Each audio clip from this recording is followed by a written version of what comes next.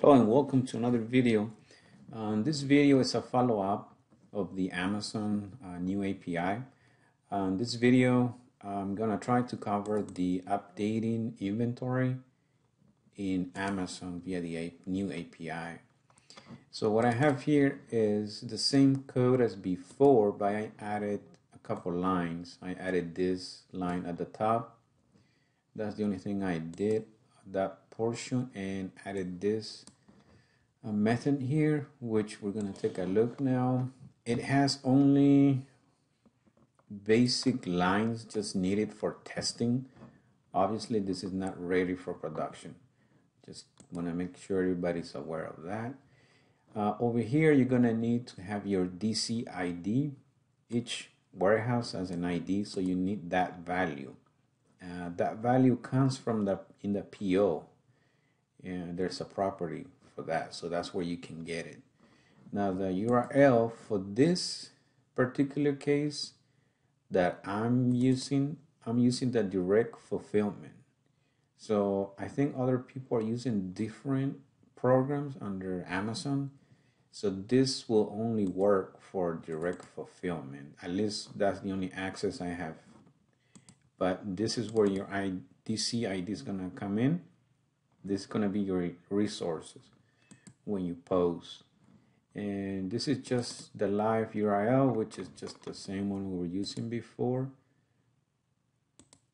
And we're gonna do a post with that URL, your token.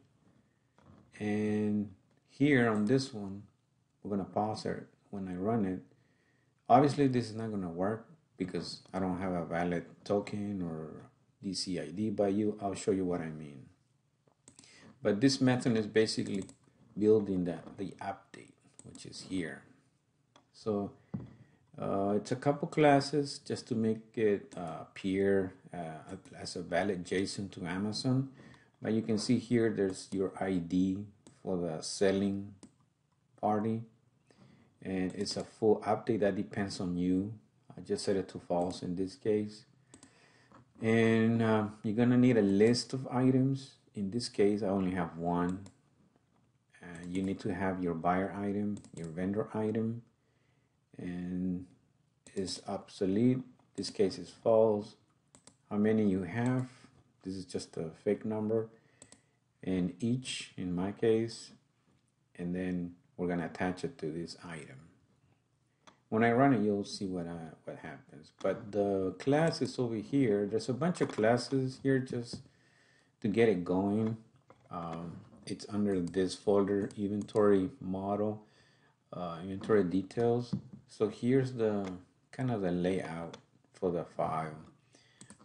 This file, I believe it looks different because on this order model, I'm using this attribute for the property here. But in this case, just to do a quick video, I just said, okay, let's name it as the JSON that Amazon is expecting, but you can change it to follow this idea or this example.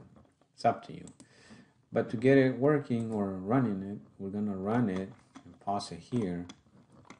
Obviously this is missing. The other thing I did was added the endpoint for this property.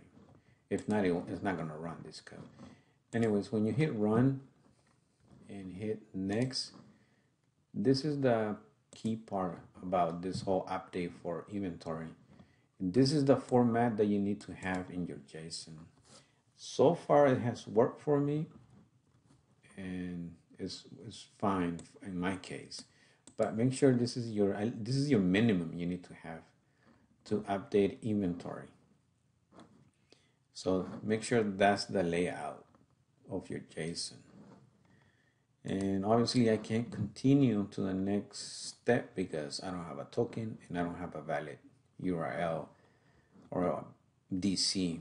But this is up to you. This is just an example to give you an idea, especially on the JSON. You can build your JSON in any way you feel more comfortable, but this is the main idea of this whole video. Make sure your JSON update body in the post looks like this, at least the minimum. Obviously, there's more properties you can add, but this is the minimum to update inventory in Amazon. So hopefully this will help somebody or give an idea to somebody to build on your project. So hopefully this, like I said, will help somebody. If you have any questions, let me know and I'll try to find the answer. It's kind of hard to debug someone else's code when you don't have it and we don't have credentials, so it's kind of hard, but I'll do my best. Thank you for watching.